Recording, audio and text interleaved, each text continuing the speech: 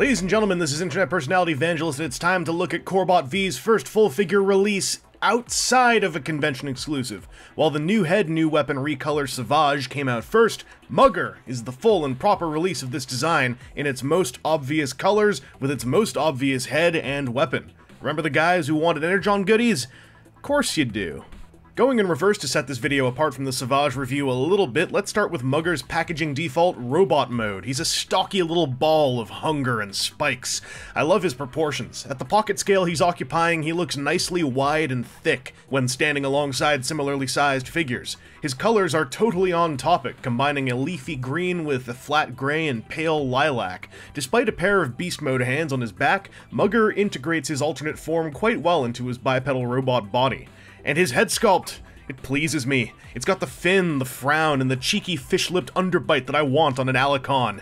Mugger's portrait is one of the highlights of the piece, as far as I'm concerned. This guy only includes one accessory, but it's nice and big. His Batblade Vibro Scythe is a tall, rude piece of weaponry, and separating it from the superconducting non-Newtonian plasma-filled pointy doom ball is very hard.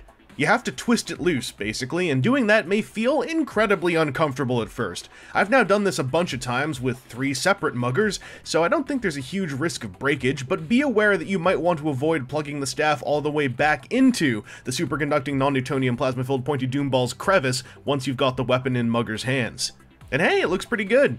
There are 2 thickened spots for his fist to firmly grip onto. A spot of paint on the pokey bit or the scythy parts would have been a great cherry on top, but as an accessory, it totally fulfills its function. Mugger's got a lovely ball socket neck joint, lets him look left and right, look way up, look a little bit down, tilt his head quizzically, and do everything I like a ball socket neck to do. The transformation hinge that connects the staff of that ball socket neck also lets him look way down and hide his face, or just straight up turtle up a little bit. Also, if you want to, you can make this a giant crocodile alligator man. But why would you do that? Fun! That's why. Ball socket connection on the shoulders means he can move them forwards and backwards happily. If you move the shoulder pad out of the way, he can also move them outwards all the way. The shoulder pad pivots on this spike. The spike is like the peg sticking through a hole in the shoulder pad. This side's pretty nice and tight. This side feels a bit looser. On all 3 of the Alicons, it kind of felt similar. They feel much tighter than my copy of Savage, though, so this is still an improvement. There's a straight-up bicep swivel right above the big, meaty elbow hinge with its 90 degrees.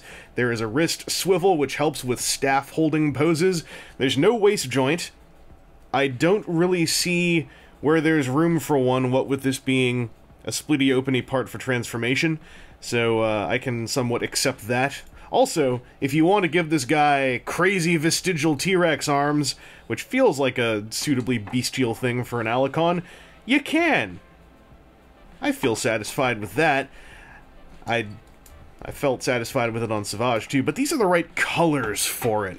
The tail can swish. There's a ball socket here, a ball socket here, and a ball socket on the gray tip, which is, I think, the most limited of the 3.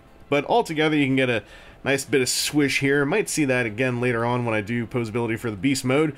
The hips are on ball socket joints that cannot do the full Van Damme, but they do have a cut in the top to let them do this sort of 45-degree out, and they can kick forward all happily. There is no thigh swivel. The entire thigh is hollow because it basically absorbs half of the undergroinal chunk. There is a big thick knee joint, which does 90 degrees like the elbow, and I kind of wish that this knee could have had a swivel connection above it somehow. That would have involved maybe elongating the leg more than would have been aesthetically comfortable, but I really like my thigh joints. On the bright side, there is a ball socket ankle, which allows for what you could call a boot cut, to at least have the feet pointing in different directions, and there's a decent amount of tilt on here, forwards and backwards, as well as side to side. It's not super deep, it's just enough to allow for a bit of an A stance. If you aren't using that at all, you can also just pop those closed to give him a solid fused swivel-footable boot. But why would you do that? Well, if you're following instructions for going to the beast mode, that's why, even though you might leave that unlocked for the beast mode as well. So posability on this guy is pretty good. He's missing a waist and missing thigh swivels. I can't see how a waist would have fit in there, but man, I wish the thighs swiveled. All the joints feel nice and tight and beefy. This is the only weak one, really, right here. And this little guy feels nice and thick and beefy. Like, he can, if you ball him up so that he's not going spines first, he can take a little bit of a ride. And doesn't seem to be too worse for wear about it. He has a lot of paint on him, so I'm not going to do that too often. But that one was for you, ladies and gentlemen, just for you. Those of you who are Tetrajet Test OG crew. Being a smaller figure, Mugger has a rather straightforward transformation. It's not too long, not too simple, and everything moves somewhere. Really, the only things that let me down are the low number of solid click locks and the fact that the arms have to move out of the way of things in a rather specific order. The entire little shoulder area is the toy's major source of finicky motion, while the rest of the design moves in big, happy chunks. Also, because it's easy to forget, I'll just tell you right now, you want to swivel his robot fists 180 degrees before you start everything, or you're going to try to do that right at the very end, and everything's going to be in the way. It's going to be annoying. 180 degrees. 180. And this is an F-friggin' Alicon! The shapes are unmistakable, even with a creative liberty taken here or there. The main body has a great silhouette with a big layered tail and spikes aplenty. The little arms look even littler due to the lack of any kind of shoulder mass, which does them no favors whatsoever. The big bad gator head is a little flatter and a touch wider than I usually imagine it to be, but that's hardly a game changer for me, which may literally be a thing I already said in the Sauvage review. The colors add a load of quality to this mode, particularly on that jawsome cranium. The paintwork looks great, from the metallic eyeball to its matte gray eyelid, to the little ringlets of darker gray on the forehead spines, to the individually picked out teeth surrounding a crimson painted tongue mush. Mugger's Alicon mode is bright, lively, and clean. It also has 0 weapon storage for the staff accessory, outside of, like, balancing it on his body or inside his mouth, but then you might damage those teeth. Don't do it! This little dude's arms, they can swivel on a hinge forward and backwards. They can rotate at their bicep. There's a ball socket elbow that helps you rotate that bicep. It also can go out like this. That's it, though. So I really wish that there was, like, one more joint to let them go downwards a little bit, because otherwise they are kind of permanently, I don't know, outwards and grabbing at stuff. That's kind of topical for an Alicon, but it's like the biggest missing thing on this mode for me. The jaw can open big and wide, bite down on stuff. Don't put your finger in here, because, oh god, that hurts! Don't do that.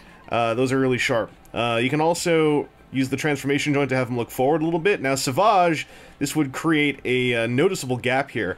The mohawk fin of the Alicon robot head does a decent job of filling in that gap in profile and just making this seem a bit more smooth and natural without like a straight up V-wedge cut out of there.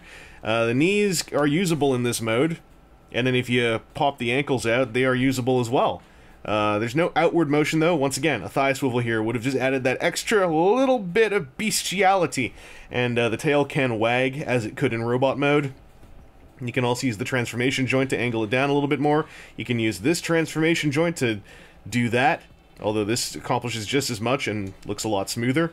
So he's a nice little Alicon, you know. Balancing him without those ankle joints popped out can be a bit of trouble. Also, if you do want to use the ball socket hips, you can untransform his hips a little bit to gain a little wider range of motion, but that starts making everything a bit, I don't know, wibbly in there, and I kind of like how this all locks together, so I don't do that myself, but it is an option if you want more posability on your Alicon. As it is, I'm satisfied enough.